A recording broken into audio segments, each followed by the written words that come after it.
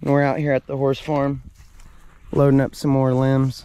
As you can see, we've got a lot of these damn trees cleaned up, guys. We got a lot of them cleaned up. We got Tyler along for the help today.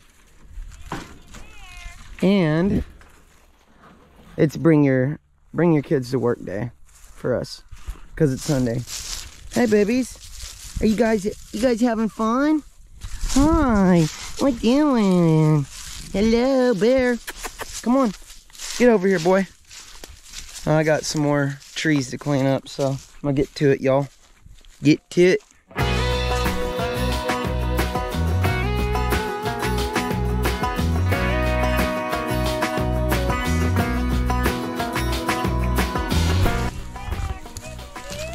It's so nice out here. I love this property, and it's really coming together a lot better ever since I've trimmed all these damn trees up. Ellie, get over here. She's wandering. Anyways, I'm gonna get to loading this stuff up, guys.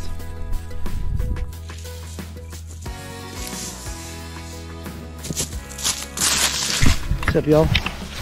So we're out at the horse farm, and I talked to our clients, and they're gonna let us come back and pick up this John Deere mower, and we're gonna take it to our dealer at Link Lawn Equipment, and they're gonna give us a quote on how much it's gonna be to fix this up. And then we will get the quote to the client, and then if it's not too much, ask them how much they would take for this piece. Look at that goofy boy. Oh, by the way, he's goofy. He is goofy. You are goofy, boy. You're a goofy boy. A goofy goober. Look at that big old nose. Look at that big old nose. Look at that big old nose. Oh, I know. Hey, you calm down. We're about to leave. We're about to leave. They've been such good dogs today.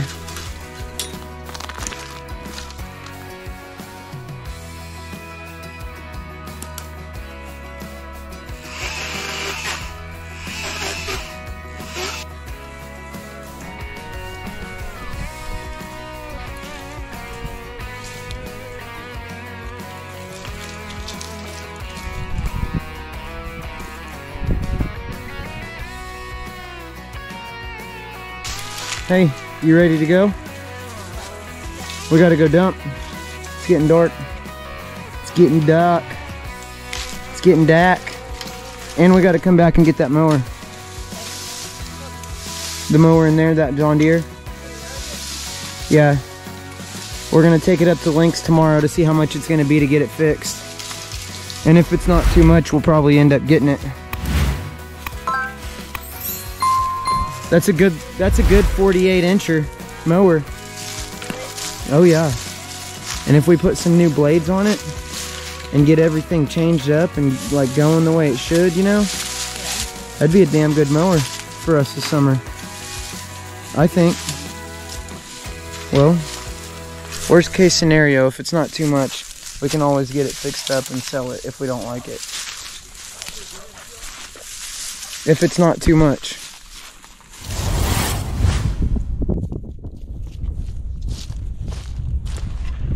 Going to dump. We still got lots to do. There's one. It's the first trailer load for the day. We still got all of this right here to load up, and then in the back 40 out there, we've got a shit ton more to load up. Probably 2-3 loads out in that field, and probably a load or two right out here. So anyways, stay tuned. Stay tuned. Yo, my palms are sweaty. These weak arms are heavy. Look at this monstrous Stihl. It's a mammoth. This is all from the same job. Literally. Boom. This thing is huge. Well, anyways, I'm waiting until the burn ban's up so we can burn it. This is what the homestead's looking like right now, guys. Here within this next week or so, I'm renting a little tractor and I'm gonna till all this up, and then I'm gonna come in and use my hands. My dad's gonna come over and help, and we're gonna hand seed this bitch.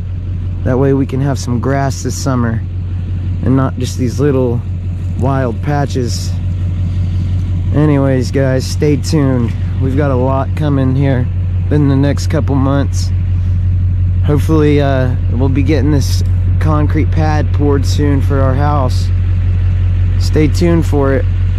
Peace.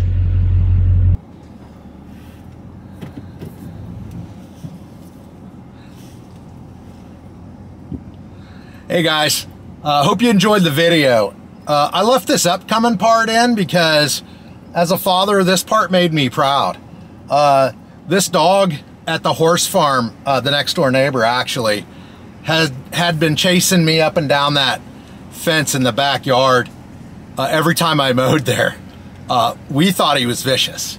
JT gave him a chance, and turns out he's not so vicious as we've thought all these years. He's just a big puppy dog like the rest of us. What are you hollering at? Hey, hush. Hey, come here. Come here, buddy. Come on, baby. You're so pretty. Hey, it's okay. Come here. Come here, buddy. Hey. Come here. Come here. It's okay, baby.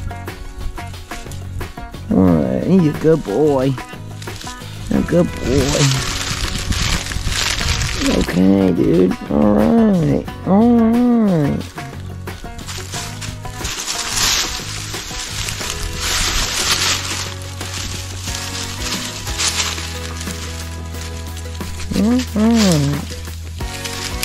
What, babe? Okay. This dog is so cool, babe.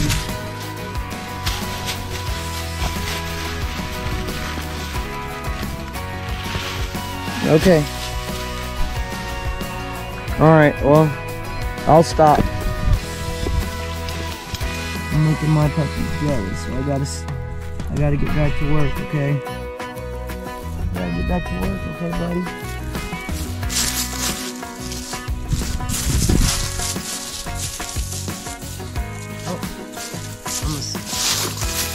Good boy.